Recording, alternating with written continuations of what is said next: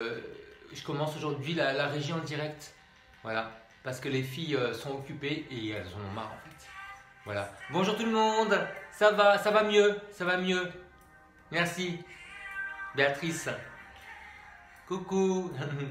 Bon, on va y aller. Alors, je suis seule ce matin. J'ai fait des tests hier soir. Voilà, on va voir si ça marche. Je vous rappelle qu'on a un quart d'heure de cardio. Donc, j'ai pris de l'eau. Un quart d'heure de barre. Donc, j'ai la chaise. Et après, on va au sol pour le pilate. Et j'ai une serviette et un coussin. D'accord? Allez, on va y aller tout doucement. Voilà. J'espère que ça va bien se passer. C'est la première fois que je le filme directement. Qui c'est qui est là? Allez, on y va. 9 h. Ouais, c'est un peu tôt. Comment j'enlève tous ces trucs-là, moi? Tous les commentaires. Vous aimez bien que je fasse ça à l'écran? Allez, on y va. Donc, je fais la régie, je fais tout. Je vais mieux. Le principal, c'est que j'aille mieux. Vous savez, les enfants. Hein. Voilà. Allez, c'est parti. Allez. Je me vois, moi je sais que vous me voyez. Allez, on met les orteils et les genoux dans les diagonales. Ne tendez pas les jambes à fond. Et engagez bien le centre. Donc on rentre le ventre. On tient le périnée. J'ai dit périnée. Vous l'avez? On va le ralentir tout doucement pour inspirer. Et souffler, relâcher. Encore. Inspire vers le haut. Souffle, relâche. Toujours avec le nez. Avec la bouche, pardon. Il n'y a pas assez de dédié avec le nez. Voilà. Allez, on reprend. Alors, essayez de trouver votre ratio déjà. Par exemple, je vais inspirer sur 2 petits pas comme ça. Inspire, inspire et je souffle 2 fois. Inspire, inspire, souffle, souffle. Si vous n'êtes pas essoufflé, peut-être qu'on peut faire inspire 2 fois et souffle 3 fois. Mais c'est à vous de voir, c'est compliqué peut-être avec des musiques très carrées. Allez, on va sur les côtés. Les enfants, je me suis reposé, je suis un petit peu sorti. Voilà. J'avais beaucoup de fatigue en fait, énormément de fatigue, parce que j'ai tenu sans arrêt, et là, de savoir qu'il y a une suite qui arrive, eh ben, je me suis relâché en fait. Donc il faut un autre fonctionnement, il faut évidemment que j'ai du temps pour me reposer en fin de semaine, comme tout le monde. Hein. Allez, tournez vers l'arrière, serrez sur l'omoplate et entre les omoplates, toujours les épaules basses, attention à ça. Hein. Allez, on déplie le bras. Vous voulez que je mette un peu plus fort? Ok.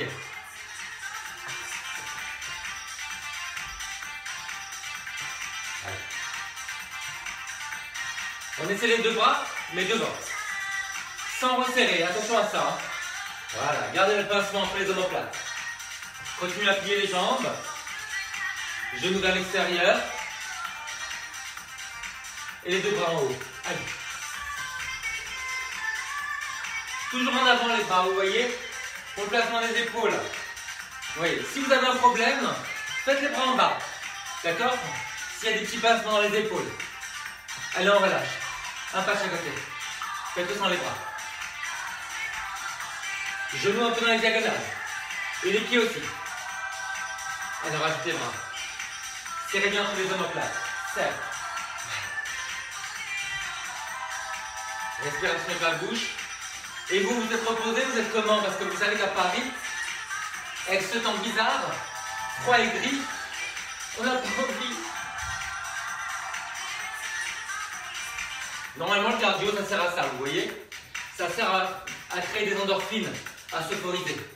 Donc on va voir comment on est au bout d'un quart d'heure. Allez, on rajoute quelque chose. On rajoute le talon sur la fesse. Tenez bien le ventre. Les épaules basses, la poitrine ouverte. Ça me fait tout bizarre de me voir. Je me vois qui bouge, je suis impressionné. Je me corrige. Mais enfin, tant que je me vois, c'est que vous voyez. Hein. Voilà. Donc là, vous voyez, par rapport à midi, vous avez un rythme qui est un peu plus lent. Vous avez tous les pas au sol. Et ce que je vais vous proposer à partir de midi, c'est de choisir entre des pas au sol, sans impact, et des pas avec impact. Voilà, sur le même pas, on aura 2 versions. Parce que vous êtes beaucoup à me dire, je peux pas le faire à la maison parce que ça fait du bruit. Et puis il y a plein de gens qui sont aussi en extérieur, dans une maison de châtelain. Voilà, donc il faut adapter pour tout le monde. Ça va, vous commencez à respirer facilement. On peut transférer ça en genou, transformer. Allez, genou devant. Alors, trouvez votre posture. Enlevez les bras. Vous voyez, les genoux sont un peu dans les diagonales. Voilà. Et vous avez toujours le pied de terre qui est orienté avec le genou de terre. Ça, c'est très important. Allez, on rajoute des bras. On en quatre. Voilà.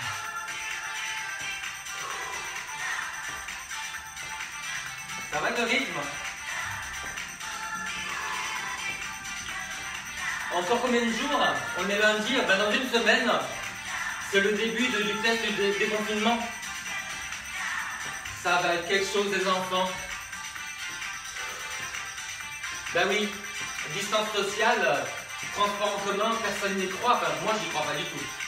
Bon, en tout cas, je voulais vous dire qu'en haut de ma page, je vous ai affiché une publication pour vous avertir et vous informer sur la suite de ce programme. Donc, allez la voir.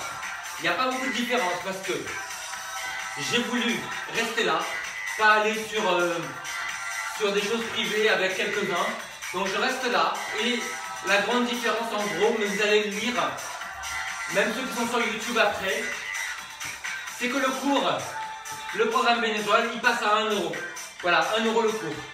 Donc c'est plus compliqué que ça dans les détails. Si vous voulez, ça peut revenir à moins d'1 € si vous voulez, vous verrez. En tout cas, je l'ai épinglé en haut de la page, vous pouvez le voir sur Facebook.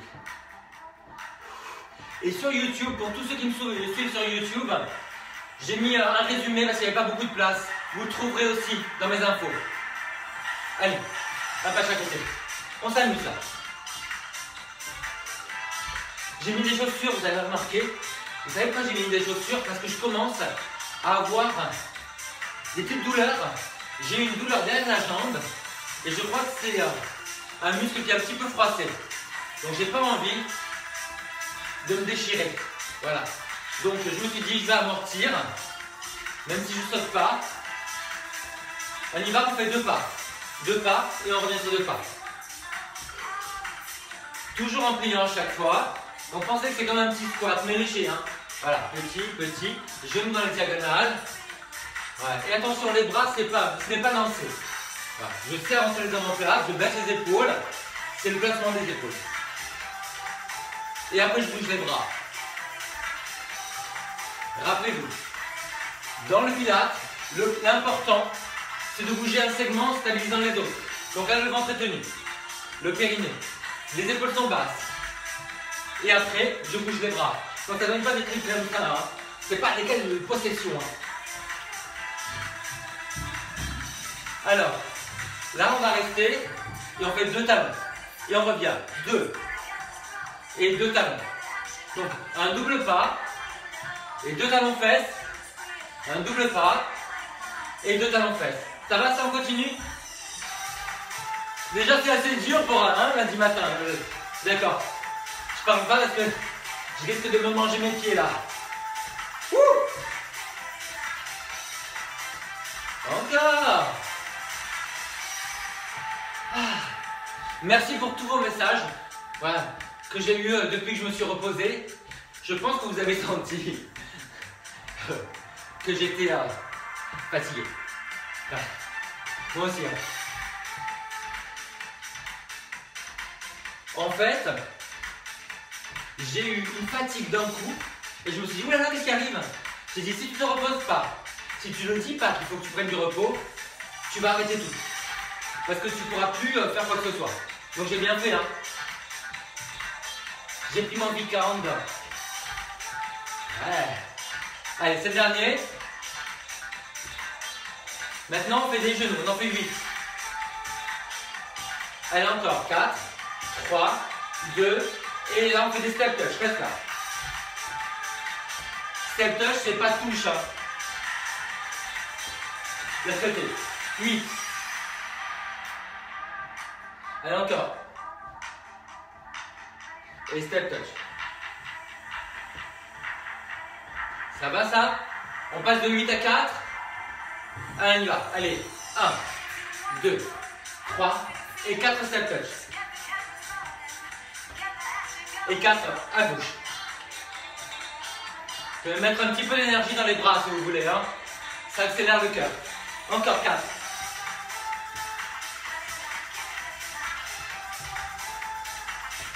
Je suis content de me voir. C'est ça en fait. Je suis en rouge là, je vois une petite tache rouge. On dirait la fourmi de Zouk. On en fait 2.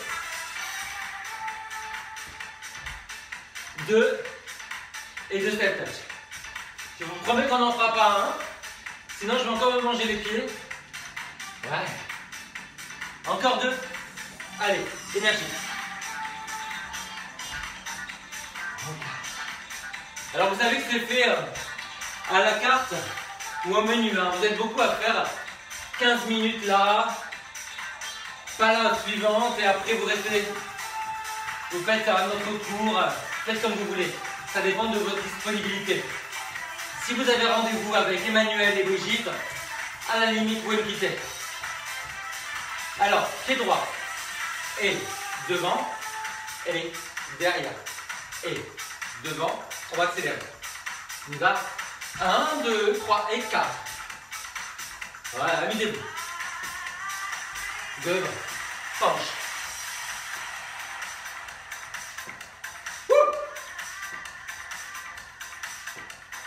C'est un Charleston, un Charleston. Hommage à mon papy. Allez, de l'autre côté.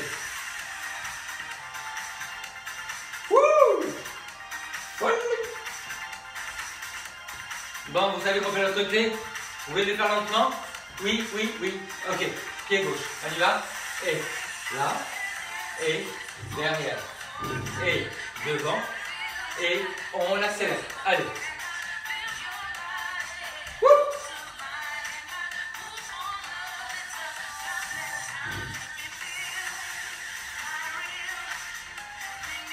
Les enfants, il y a des gens qui sont réveillés dans la maison, je les entends. Des voleurs. Ok, allez, vous relâchez. Mais mes filles, c'est hors de question que je fasse un truc de soprano. Je suis baryton. You, mes filles. Non, falsetto ça. Ok, allez, on marche. On fait un V. Écarte et serre. Donc écarte, écarte, serre et serre. Allez. Amusez-vous. Pour transitionner de l'autre côté, on va faire ce fameux double pas. Double pas et 2 simples. Voilà. Et on marche à gauche. Et on va reprendre les V au ralenti. À gauche. Écarte, écarte. Resserre, resserre. Dernière fois lente. Vous êtes prêts pour accélérer? Wouh!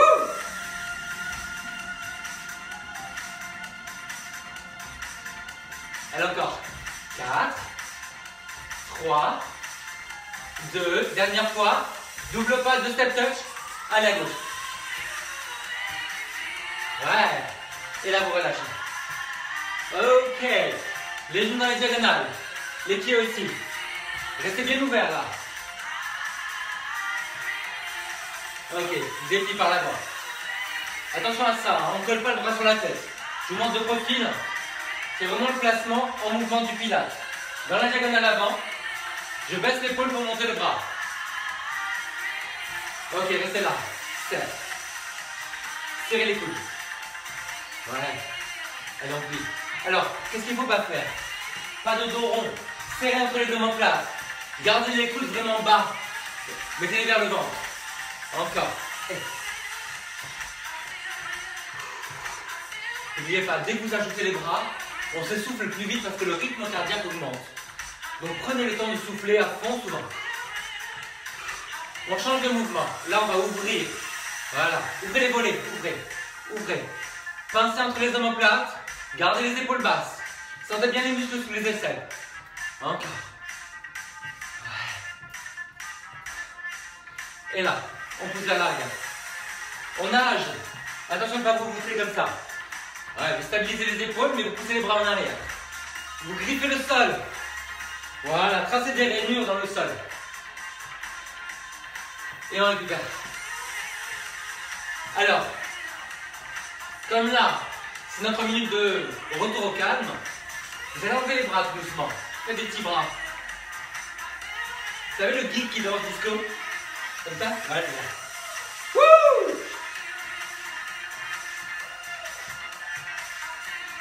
Encore.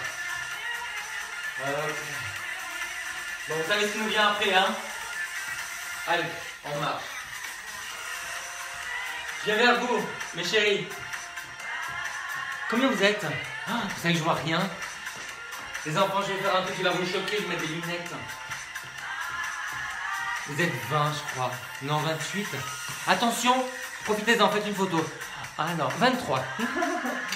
Oh là là. Vous avez rigolé, bien. Ok, allez, on va là-bas. Vous buvez. Je fais la régie. Gilbert la régie, n'importe quoi. Je sais. Allez.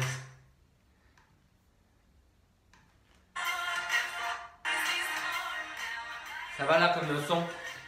Alors attendez, je regarde si vous avez des problèmes. Je regarde sur les messages. Vous êtes où? Là, ça va. Oui, ça va. Madeleine chérie, tu regardes? Ok, c'est bon. Allez, on y va. On fait la suite.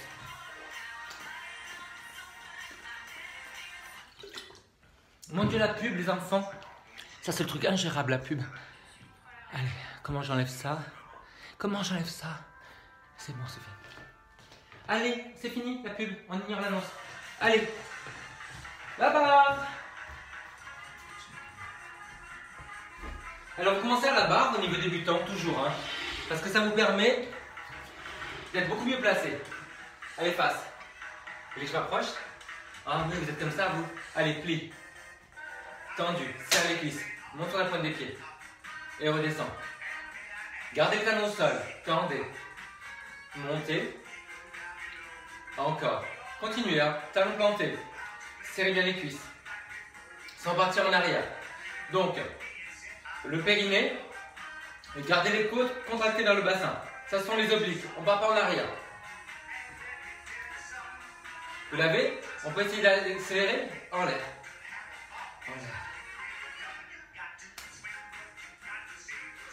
C'est beau ça. Ça fait un peu les aristochats, vous trouvez pas? Thomas O'Malley, l'idole des chats. Ah? Ok, allez, restez là. Vous ouvrez et vous fermez. Alors quand vous ouvrez, gardez le coccyx vers l'avant. L'engagement abdominal. Vous voyez le profil? Pas ça. Voilà, gardez les fesses en avant.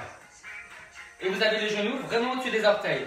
Le pire qui peut vous arriver, c'est les pieds trop ouverts et les genoux vers l'avant. Alors, donc j'ouvre sur un plié, hein, et je tends. Voilà. Et je plie. Plie, ouvert, plie, plié. Plie, plié. Essaie de dire plie, plié, tu vas voir toi. Ouais, restez là. Allez. Tendu. Pointe. Et plié. C'est un petit V avec les pieds, hein. Tout le monde de profil. Regardez, petit V, hein. Voilà. On n'est pas dans des trucs comme ça, hein, très ouverts. Laissez ça aux professionnels. Il y a des professionnels pour ça, hein. Essayez de retrouver la musique. Plie, tend, enlève. Voilà. C'est bon, vous l'avez? Super. Ok, allez. Alors, je me recule pour être sur mon truc tapis glissant. Voilà, vous allez tendre vers l'avant. Tendre vers l'avant. Alors, c'est comme un coup de pied au foot. Hein. Genre, je connais. Non, je connais pas. Voilà. Gardez votre équilibre. Vous voyez, la barre est devant. Si je perds l'équilibre, elle est devant. Si c'est derrière ou sur le côté, on est déjà pas placé. Allez. Voilà. Continuez à baisser l'épaule. Vous appuyez bien la main. Et vous sentez que c'est contracté sur la poitrine, sous l'aisselle et en bas de l'omoplate ici. Vous voyez là. Donc, pour stabiliser l'épaule, ce muscle sous l'aisselle et ce muscle en bas de l'omoplate. Ça marche, vous l'avez?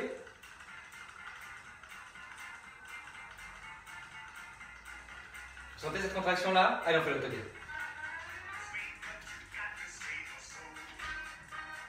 Et vers là. Voilà. Allez. Talon. Talon. Talon. Mais c'est bizarrement.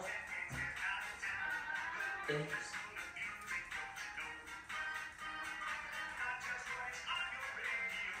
Vous l'avez ça? Souffle. Ouais. Souffle. On va changer le cadrage tout à l'heure les enfants, sinon vous n'allez jamais me voir au sol. Allez, on change de côté. Alors les enfants, on progresse là-dessus, hein, naturellement. C'est-à-dire que vous allez rester là. Voilà, là. Mais vous allez pointer. Pointe. Pointez la pub. C'est insupportable. Tendu. Tendu. Tendu. Pendu. De l'autre côté.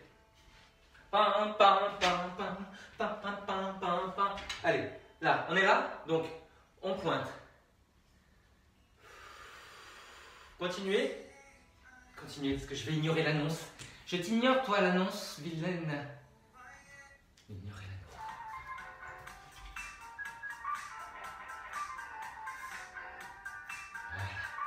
Voilà. Pointe. Mon Dieu, on dirait les débuts du muet, ce que je fais là. Elle pointe. Ça va, vous l'avez? Quand même, c'est difficile, hein, de garder la jambe tout entendue en l'air. Ouais. Ok, allez. Pas évident, parce que là, maintenant, il va falloir aller sur le côté. Alors, je change un petit peu le cadrage. Je sais pas ce qui est arrivé. On a glissé dans la semoule, là. On va sur le côté. Donc, je me mets vraiment face à vous pour vous montrer que je ne bouge pas le buste. Ça reste au même niveau. Là, la bulle au milieu. Et on monte la jambe sur le côté. En parallèle. Voilà, pas de rotation. Regardez, je m'avance. Voilà, parallèle. Voilà. Hey. Parallèle. Voilà, serrez bien la taille pour ne pas faire ça. Ouais. Vous l'avez?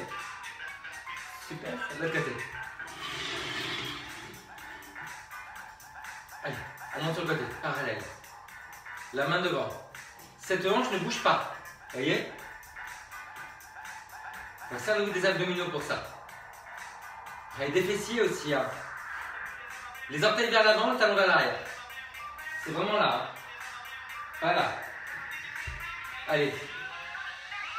Il en reste 2. Ok, allez, relâchez. Relâchez sur les côtés comme ça. Voilà, il faut relâcher le creux de la fesse qui a beaucoup travaillé. On revient là-dessus. Alors. Voilà, vous étiez sur le côté. C'est bon, vous l'avez? On va tourner. Voilà. Et quand vous tournez, voilà, vous tournez dans la diagonale devant. Pas sur le côté, hein. Dans la diagonale devant. Diagonale devant. Diagonale devant. Diagonale devant. Diagonale devant. Et de l'autre côté. Allez, restez face. Ouais. Sur le côté. Et vous tournez dans la diagonale devant. Je monte de profil. Hein. Voilà, c'est dans la diagonale devant. Donc il y a une petite translation de la jambe. Elle va devant. Ouais, dans la diagonale. Encore. Et. Je sais, c'est dur. Eh ben oui, c'est comme ça. Je sais, je connais l'heure. 9h22. Et alors? Voilà. Voilà sur les côtés. Allez, la suite, la suite. Alors, la suite. On a fait cette petite rotation qui était là. Vous l'avez? On pointe. Ouais, pointe. Sans crisper les orteils. Donc, vous pensez que vous touchez le mur avec les orteils. Ne crispez pas comme ça. Ma cassette, ma cassette. Cherchez loin avec les orteils. Le bassin face, les épaules face. Ouais. Vous arrivez à faire un peu d'équilibre?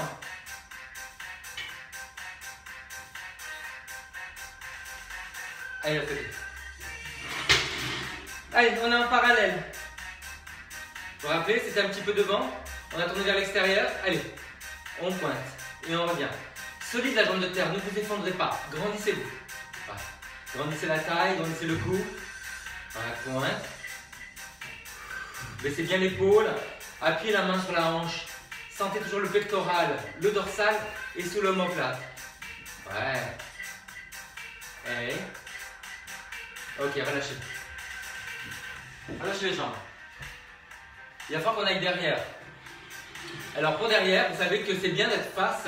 Comme ça, on maîtrise les épaules et le bassin quand on est débutant. Donc qu'est-ce qu'on va faire? Nous, on va pencher en avant et monter le talon. Vous voyez, ça reste vraiment parallèle. Voilà, pas de rotation. On garde les épaules face, le bassin face et le talon qui monte. Voilà, là. Comme ça. Ouais. Et je penche un peu en avant, parce que pour ceux qui n'ont pas l'habitude de faire de la danse, c'est délicat pour le dos, donc on garde les obliques engagés, l'ouverture de la poitrine, on grandit par le talon, poussez le loin sur le talon, périnée ventre, ou ventre périnée comme tu veux, mais tu fais quelque chose, hein. Allez, de l'autre côté, diagonale avant, c'est le talon qui monte, et on penche un peu.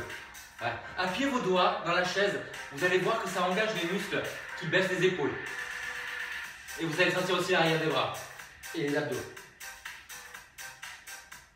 Allez, on monte par le talon, pas de rotation. Poussez loin sur le talon. Jambes de terre solides. Ouais. Ok, allez, relâchez un petit peu. On brode sur notre dégagé. C'est plus qu'un dégagé en l'air, c'est un jeté, les enfants. Donc, on est resté là. Vous l'avez? Voilà. Vous allez plier et tendre. Plier et tendre. Voilà. Quand vous pliez, assurez-vous bien qu'il y a la bascule du bassin. Vous voyez?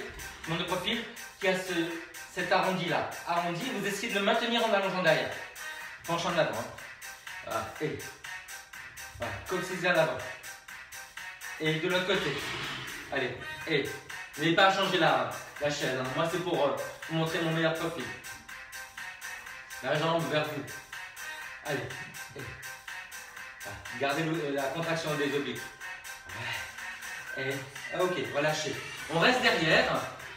Donc on reste en jeté comme ça. Et vous allez pointer. Et fléchir. Pointe. Flèche. Et. Talon vers le haut, genou vers le bas. Tenez bien le centre. Si vous avez besoin de plier un tout petit peu la jambe de terre, si ça fait mal au genou, n'hésitez pas. Allez, cherche loin sur les orteils. Tiens le ventre. La musique est fatiguée, les enfants. Allez, on est en jeté, on pointe.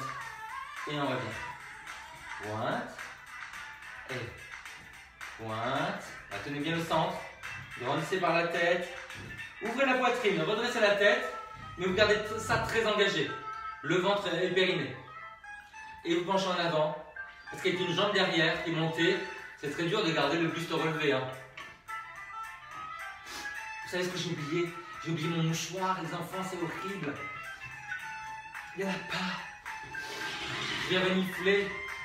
Si vous me voyez aller sur le côté, c'est que hein, j'y vais.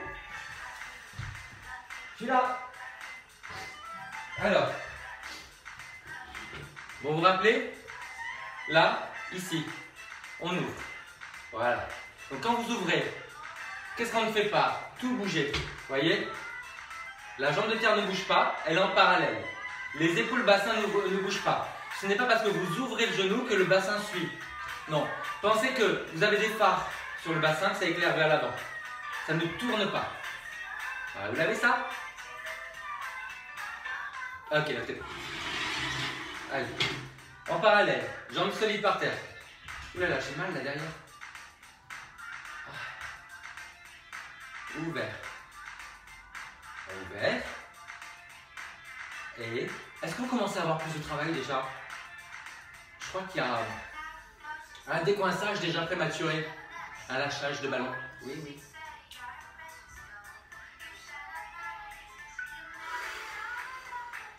Allez, on travaille, on pense à ça, c'est tout. Voilà. Allez, relâchez les jambes. Alors, on le fait évoluer évidemment, ce truc-là. On était en rotation. Voilà. Là, vous passez le talon juste derrière le genou. Vous l'avez? Et là, mettez la main sur le genou. Vous allez monter le genou. Pas le pied, hein, c'est le genou. Vous le poussez contre la main. Voyez là. Voilà. Poussez-le contre la main. Et vous gardez les épaules face. Et les hanches face à la chaise. Penchez un peu en avant. Voilà, vous montez le genou, vous poussez contre le genou. Si vous n'avez pas de grands bras, vous pouvez appuyer sur la cuisse. Hein. L'important, c'est de mettre une résistance. Ouais, et de garder tout l'engagement du centre. Voilà. Donc, vous penchez un petit peu en avant. Évidemment, pour ne pas prendre tout sur le bas du dos. Allez, on fait le côté. C'est bien ça, c'est un gros travail, bravo. Alors, je vous le fais de profil directement. Hein. Ouvert, penchez en avant. La main sur le genou et je monte le genou. Voilà, vous voyez là. Allez. Restez bien face. Voilà, montez le genou. Rappelez-vous les phares du bassin, on éclaire vers l'avant.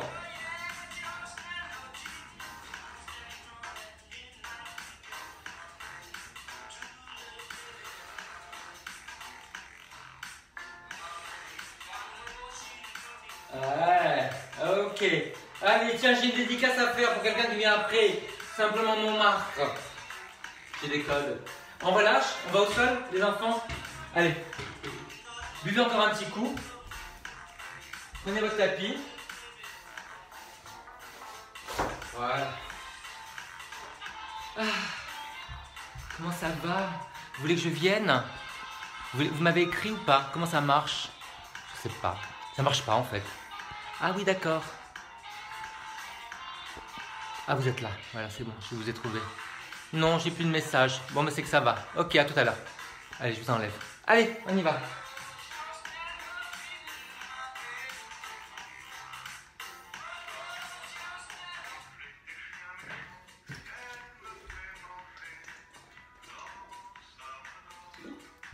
Je passe un peu.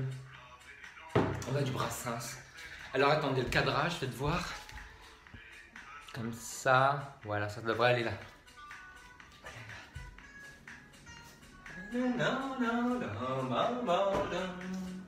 On commence assis parce que j'aime bien que vous testiez l'engagement abdominal sans avoir de repère avec le sol. Voilà. Alors mettez quelque chose entre les genoux, ça va engager les adducteurs. Et vous savez qu'il y a 3 muscles pour stabiliser. Hein. Les adducteurs à l'intérieur des jambes, le périnée dessous le bassin et les obliques. Donc arrondissez le bas du dos en soufflant. Ouais, et vous inspirez, vous redressez. Donc à chaque fois que vous allez vous redresser, vous allez sentir que vous roulez sur les insertions des muscles derrière les cuisses, les ischions. Ça fait clac clac, normal. Souffle arrondi, serre. Alors, si vous avez une scoliose, évidemment, vous partez droit en arrière. Hein, vous n'arrondissez pas. Ok? Allez, souffle arrondi. Et inspire, redresse. Pour ceux qui sont très cambrés, vous arrondissez moins. Le fait de commencer à arrondir, c'est suffisant. En fait, pensez que c'est à peu près 2 cm. Vous voyez la rétraction des obliques. Au-delà, c'est un pincement discal. Ça va ça? Ouais. Souffle arrondi. Ouais. Donc cet arrondi-là, vous allez le garder maintenant pour faire les ponts. Donc mettez-vous les pieds à la largeur des fesses sur les talons. Voilà. Vous basculez le bassin et vous montez les fesses. Et je vous montre de profil. Allez, là. Vous basculez bien le bassin et vous montez les fesses. Allez, vous soufflez, vous redéroulez. Ça marche? Je regarde ce que vous avez comme vision de moi, c'est mieux là. Allez, basculez bien le bassin et vous montez.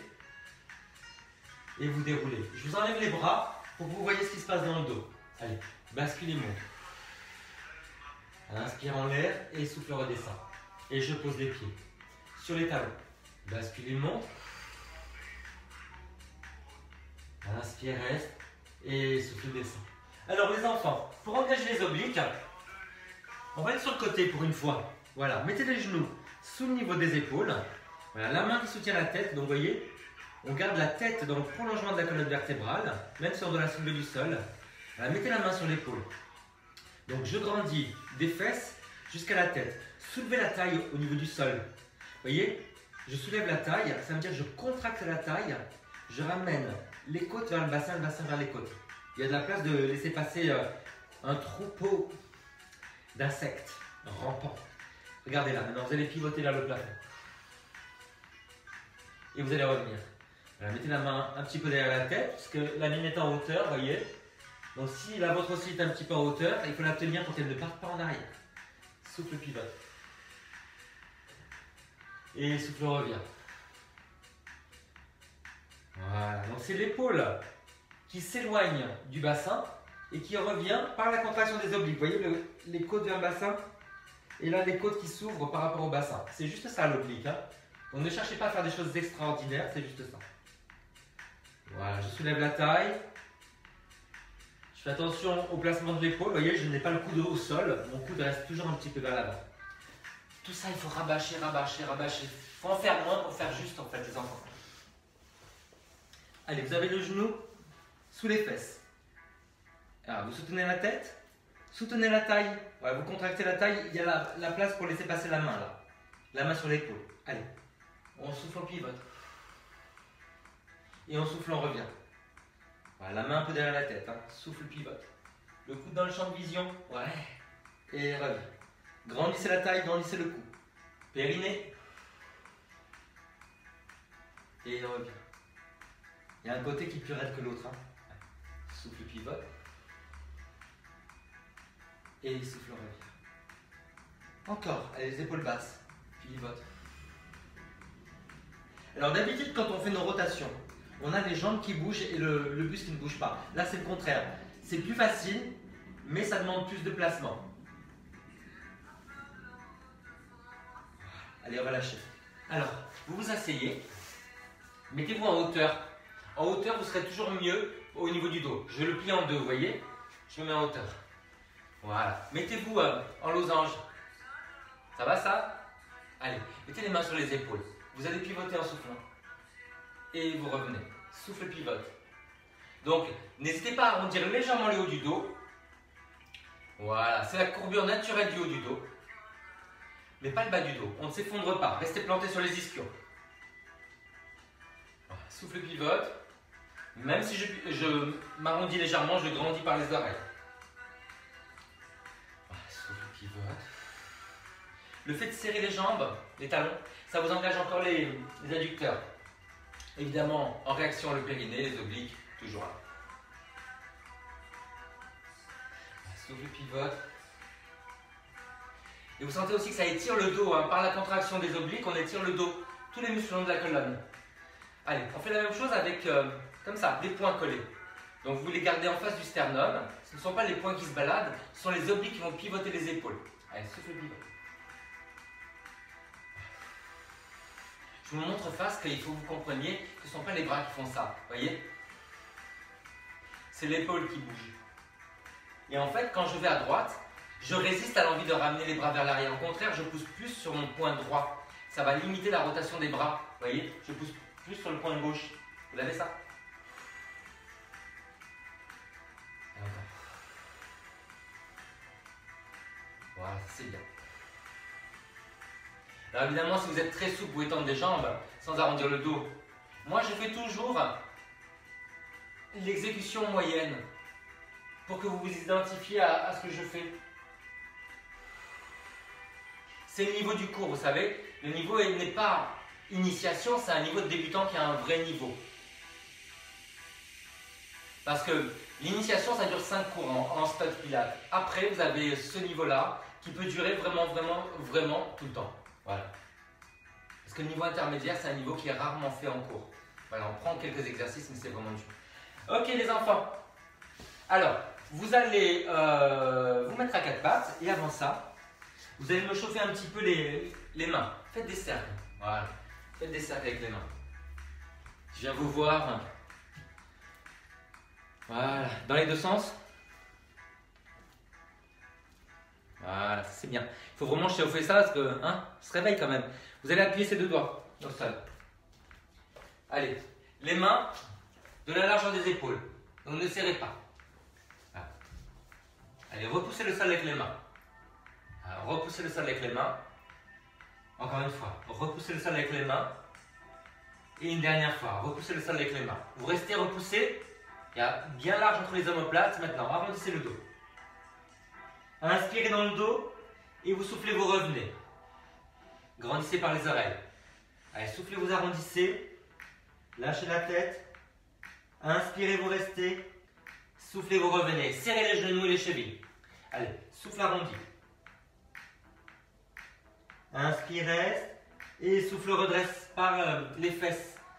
Encore une dernière fois. Comme ça.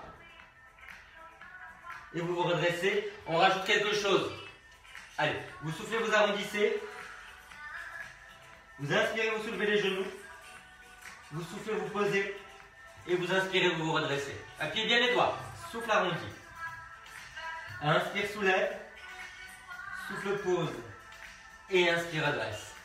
Encore, souffle arrondi. Inspire, soulève. Souffle, pose. Allez, relâchez les mains. Bon, alors, maintenant, vous allez faire, vous allez éloigner une jambe après l'autre. Donc vous allez vous coucher. N'hésitez pas à mettre quelque chose sous les fesses. Ça va être le test pour voir si vous voyez mes jambes. Voilà. Allez, on met une main derrière la tête. On la soulève ou pas, hein, c'est à vous de voir. Les jambes en l'air. Voilà, vous allez allonger une jambe après l'autre vers le bas. Là. Je pense que vous voyez mes jambes là. Allez, souffle allonge. Voilà. C'est bon ça? Alors, si ça tire sur le dos parce que vous êtes très cambré, allez dans la diagonale. Ou bien mettez plus lourd, plus haut sous les fesses. Vous pouvez aussi tendre vers le haut. Voilà. Si jamais, continuez, moi je vous le montre. Si jamais vous avez ce petit ballon de pilates, vous le mettez sous les fesses. Voilà. Je vous montre. Vous allez allonger une jambe après l'autre. Et le fait d'avoir les fesses aussi hautes, c'est un bonheur. C'est un bonheur si vous avez un petit problème dans le bas du dos, ça pince, ça tire. Voilà. Et en plus, comme vous pouvez descendre vraiment bas, vous voyez, ça étire énormément ces muscles qui sont tout raidis parce qu'on a dormi là. Vous voyez? Donc si elle l'a, elle le prend, elle le prend. Hein. C'est drôle. Voilà. Donc la tête en l'air ou la tête posée sur un autre coussin. Ok? Allez, on fait un petit test. Croisez une cheville sur un genou. Voilà, étirez les deux jambes vers vous. N'hésitez pas à mettre quelque chose derrière la tête, moi je vais mettre la serviette. Il faut vraiment que je vous montre tous les enfants. Hein. Ouais, mes enfants. Vous êtes mes enfants de Coronaland. Ben oui. D'habitude vous êtes mes enfants de travail, mais là c'est... Voilà. Allez, l'autre côté, étirez l'autre côté. Essayez de dépasser la cheville qui est flex. Étirez les deux côtés. Les deux fesses au même niveau.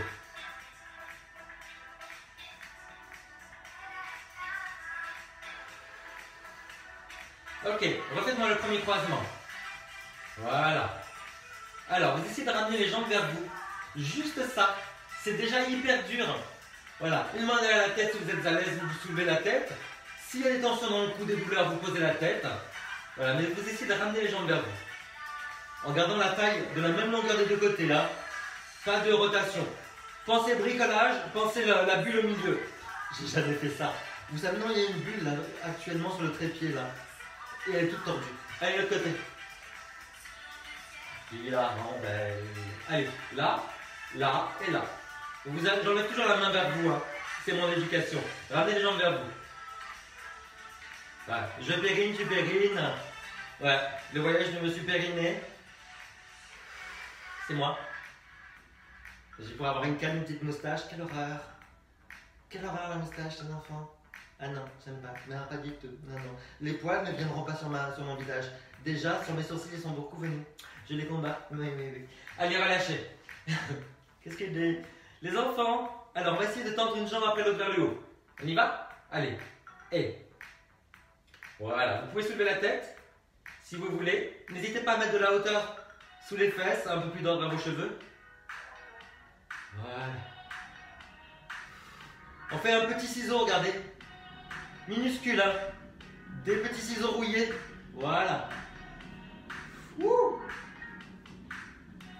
Danse au plafond. Alors évidemment, si t'es la reine de la nuit, tu peux faire des ciseaux de la reine de la nuit. Hein. Mais tu sais que ta réputation est foutue. Hein. Voilà. Mais non, mais moi j'ai pas de réputation. Ben non, tout est à faire encore. Je viens d'apparaître sur les ondes. Ben oui. Vous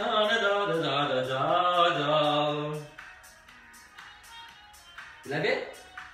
Alors regardez, vous restez en l'air, faites des tout petits mouvements. On va inspirer, 2, 3, 4, 5. Souffle, 2, 3, 4, 5. Inspire, 2, 3, 4, 5. Souffle, 2, 3, 4, 5. Inspire. Et souffle. Pas de lâcher le périnée. Inspire.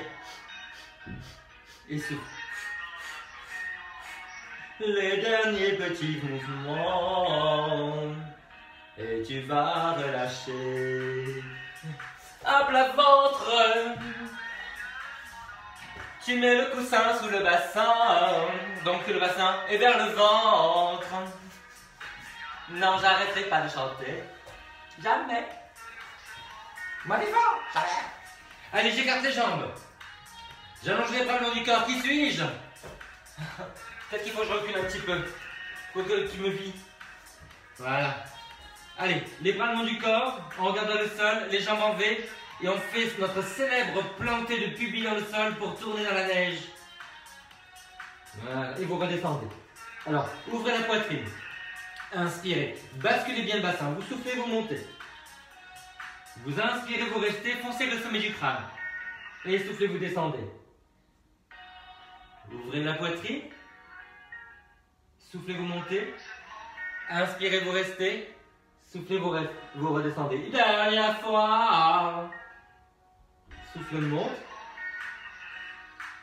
Inspirez, restez, restez, restez, restez. Et relâche. Allez, tirez vos quatre pattes. Ah. On a une dernière chose à faire. Regardez.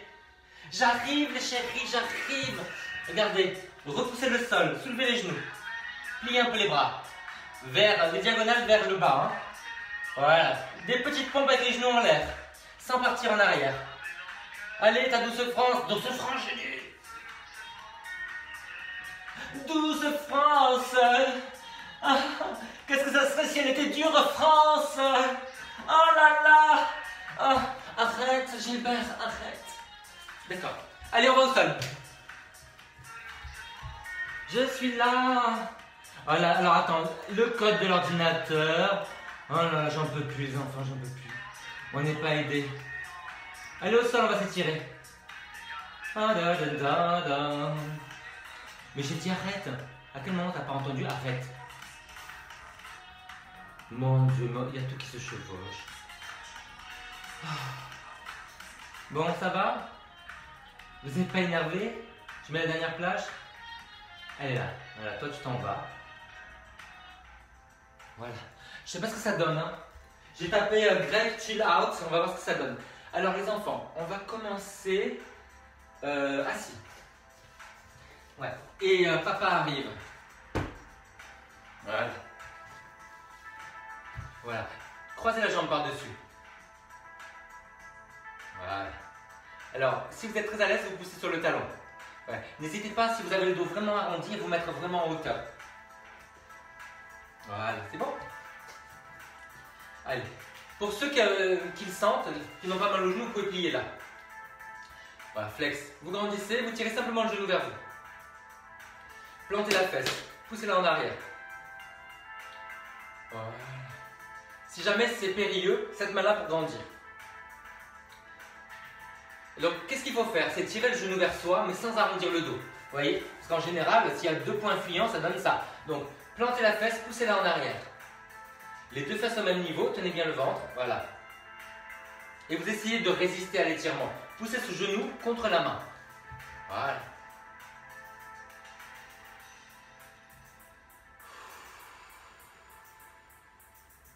Ah, je vois les petits numéros, il y a des gens qui vont, qui viennent. Vous allez aux toilettes ou quoi? Hein? C'est quoi ça? Dans les compétitions, on va pas aux toilettes, hein? De l'autre côté. Donc vous rappelez, hein, si vous voulez garder la jambe tendue parce que ça fait mal au genou, n'hésitez pas. Sinon vous pliez. Voilà, vous vous retrouvez. Vous savez comment ça s'appelle cette position en yoga? Le seigneur des poissons, c'est ça. Ah. Donc j'ai vu 2-3 noms, hein. J'ai vu Isabelle, Béatrice, je crois Christina. Il faut laisser les noms des gens qui sont là. Hein. Dire bonjour, hein, faut être poli. Allez, tirez. Je savais pas que vous étiez aussi nombreux quand vous m'avez laissé les messages à l'anniversaire que j'ai dû répondre toute la journée, merci. Allez, vous résistez, vous poussez le genou contre la main. Et après, on étire l'entrejambe. Ouais, voilà, vous poussez les genoux vers le bas. Les mains dans le dos. Écartez un peu les mains de la largeur des épaules. Plus c'est serré, et moins vous serez appuyé sur ces deux doigts majeurs qui stabilisent le poignet. Voilà. Allez, poussez les genoux vers le bas. Pareil, si ça fait mal au genou, vous avancez. D'accord? Un angle droit, en général, c'est bon pour le genou. Après, il faut être un peu la Nadia Comaneci d'ici les Moulineaux. Hein. Si tu vois de qui je parle. Les enfants, c'est beau signe. La dépression me fuit. Eh bien, je reviens. Eh bien, oui, j'ai parlé de Nadia. Vous savez que si je suis là, c'est grâce à Nadia. Hein, je l'ai vu à la télé. Elle a fait comme ça, ding, jang, 10 sur 10 partout. J'ai regardé mes parents, j'ai dit, oh là là, j'arrête ce que vous me faites faire là de viril. Je vais faire comme Nadia. Bah oui, ça s'est passé comme ça. Oh oui, oui. Je faisais des trucs. Je faisais du tennis, du judo, de la natation, et je t'en passe. Je comprenais que dalle. Et sa bande et son orchestre. Allez, tu te couches. Allez, on y va. Alors, quelque chose derrière la tête. Ouais. On va attraper et laisser dépasser les orteils. Équilibrez bien là. Hein. Voilà. Les coudes vers l'avant. Allez, vous tirez vers vous. Si vous avez mal au genou, vous pliez un tout petit peu. D'ailleurs, on va tous le faire. On plie un petit peu. Voilà. La résistance, il y en a deux. On pousse la jambe vers l'avant et on essaie de ramener un petit peu le talon vers la fesse. Et on fait 5 longues expirations. Des belles épaules basses, un cou long, il y a 2 mots.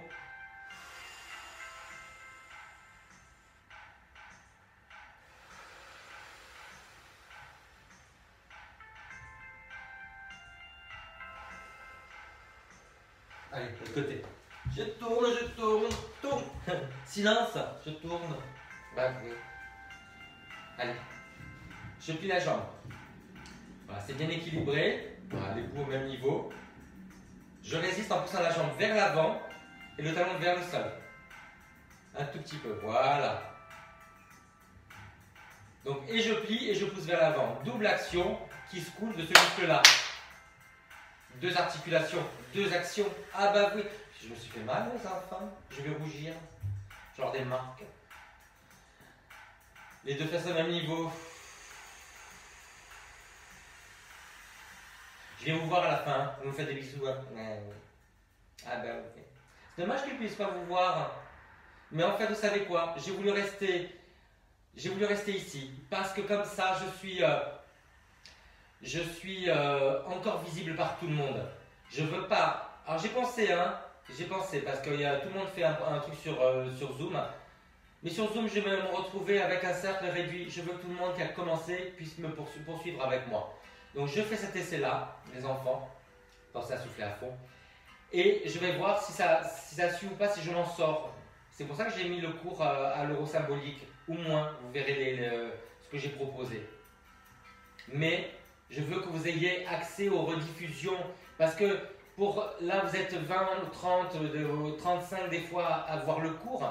Mais en rediffusion, vous êtes beaucoup. Sur YouTube, vous êtes beaucoup. Et je ne veux pas fermer la porte à ça. C'est pas possible. Vous comprenez? Allez, on va lâcher. Alors, les enfants, il faut étirer l'extérieur des cuisses. Et ça, c'est super important. Donc, regardez. Vous allez pivoter sur le côté. Vous l'avez? Vous tendez la jambe. Et là, vous l'attrapez, cette jambe. Voilà. Donc, au niveau de l'autre épaule, souvent, c'est mal placé. Si le bras vers le bas, un petit peu écarté, ça fait mal, vous mettez la main sur la fesse. D'accord? Et maintenant, vous allez pousser cette fesse vers l'arrière. Voilà, tenez bien le ventre, le périnée. Alors, vous pensez en fait à résister en poussant la jambe vers le bas et vers le haut. Ça veut dire dans la diagonale vers le bas, comme ça, contre la serviette.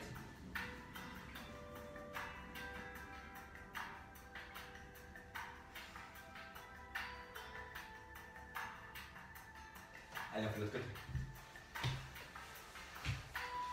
Voilà. Donc, sur le côté, je tends la jambe, je l'attrape. Ouais.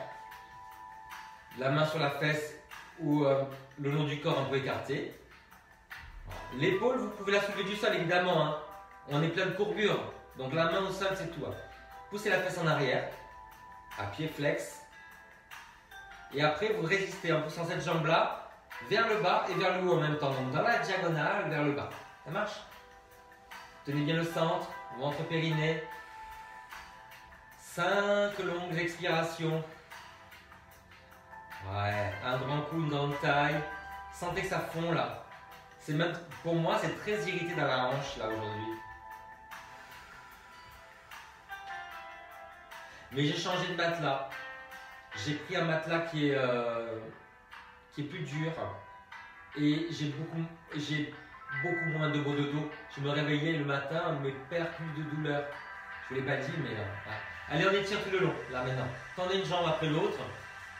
Voilà. Et vous étirez. Alors, vous poussez les pieds vers le bas. Je ne sais pas si vous voyez mes pieds. Ils sont... Vous poussez les bras vers l'arrière.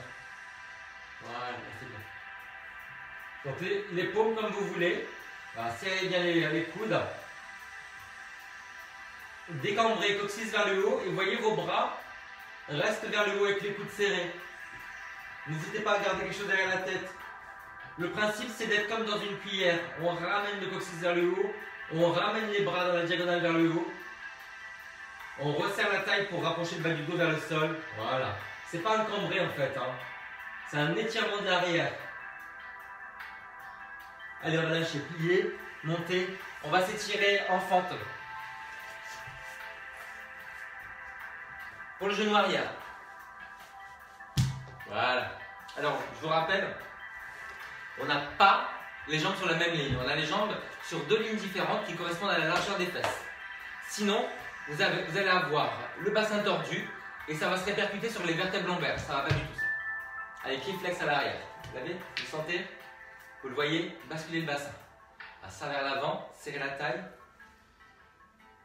Ouais. Les deux fesses au même niveau. Donc, je vous montre face. Baissez cette fesse-là. Pour baisser cette fesse-là, évidemment, il faut serrer la taille de l'autre côté. Donc, je serre ici. Voilà. C'est bon?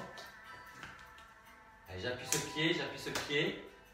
Je fais comme si je voulais ramener le genou arrière vers le pied avant. Je vous montre, hein, comme si je voulais faire ça, comme ça. Voilà. Mais sans bouger, juste une contraction isométrique, donc sans changer l'amplitude.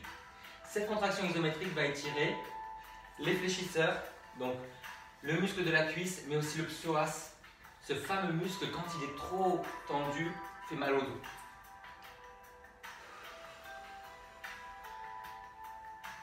Allez, on fait l'autre côté.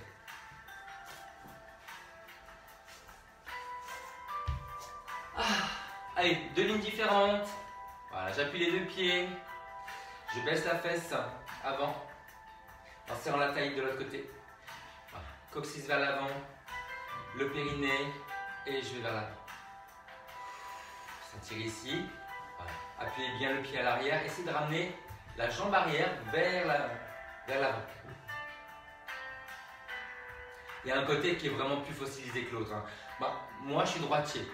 Donc, tout mon côté droit, dans la flexion, c'est-à-dire la première jambe qui avance, le réflexe, c'est la droite, et ben, c'est beaucoup plus tendu. Voilà. Et tout mon côté droit au niveau du dos est beaucoup plus tendu. Et ben, croyez-le, ça fait mal de l'autre côté. Ben oui. Ça occasionne des pincements de l'autre côté. Le corps. Allez, debout. On va étirer sur les côtés. Mettez-vous en parallèle. Voilà. J'arrive. Vous voyez? On referme les gros orteils. Voilà, basculez bien le bassin. Alors, vous allez plier une jambe. Montez le bras par l'avant et vous vous étirez sur le côté. Voilà. Gardez l'arrondi, vous voyez? Gardez un petit peu l'arrondi du dos. Donc les côtes vers le bassin vers les côtes, comme si vous étiez en train de vous enrouler sur un œuf géant de dinosaure. C'est ça. Voilà. Ce que je veux que vous sentiez, c'est ça, derrière. Mais essayez de sentir jusqu'en bas du dos. Voilà, en allant sur le côté. Et si je plie de l'autre côté, c'est justement pour qu'il n'y ait pas trop de pression sur le bas du dos. Pour pas qu'il y ait de pincement. Allez, de l'autre côté. Plie. Bascule le bassin. Bascule le bassin, monte le bras par l'avant, voilà, et on va sur le côté. Donc pousse bien les côtes en arrière, le ventre en arrière. Voilà. Rentre bien le menton.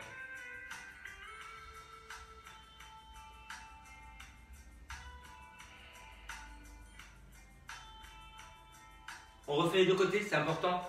Allez, on va le faire. Vous allez croiser, regardez, mettez un petit V, croisez un pied par-dessus l'autre. Vous l'avez?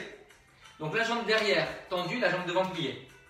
Et on monte le bras de la jambe arrière. Donc là, c'est le bras gauche. Et on va vers la droite. Voilà. Ramenez bien le coccyx vers l'avant. Serrez une jambe vers l'autre. Voilà. Est-ce que vous sentez tout cet étirement là? Dans la hanche, début de la cuisse, dans le bas du dos. Si ça pince dans le bas du dos, n'hésitez pas à arrondir un petit peu, ça va étirer davantage. Hein. Allez, l'autre côté. Le petit V. Je croise la jambe droite derrière, tendue derrière, pliée devant. Donc jambe droite tendue. Je monte le bras par l'avant, je l'écarte de la tête. Allez, je vais sur le côté. Donc je grandis du talon droit jusqu'au bout des doigts à droite. Et là, je peux arrondir un tout petit peu vers l'avant. Voilà, vous voyez? Ah, si ça pince, vous arrondissez un petit peu. Sentez-le vraiment sur le bas du dos là. Sentez? Et vous vous redressez. Et vous relâchez. Je viens vers vous les enfants. Alors, c'est fini. On se retrouve à midi. Attendez, je regarde. Ouais. Ok. On se dit au revoir. Qu'est-ce qui est marqué? Hello, comment vas-tu, ma famille? Ben, ça va. Ça va mieux les enfants. Je vous retrouve ce soir à 18h30 pour le yoga. Je vous retrouve à midi pour le même cours mais un niveau au-dessus. Et la nouveauté, c'est que systématiquement pour le cardio, je vais vous proposer des exercices qui restent au sol et avec impact. Donc deux versions du même exercice pour ceux qui veulent faire quand même le cours de midi mais qui ne peuvent pas sauter à la maison. Soit pour des raisons personnelles, soit pour des raisons de voisins. Ça va, ça marche? Je vous vois tout à l'heure. Et n'oubliez pas de lire tout ce que je vous ai marqué pour la suite du programme à partir du 11. C'est épinglé en haut de la page. Facebook. Ciao, bisous, à tout à l'heure.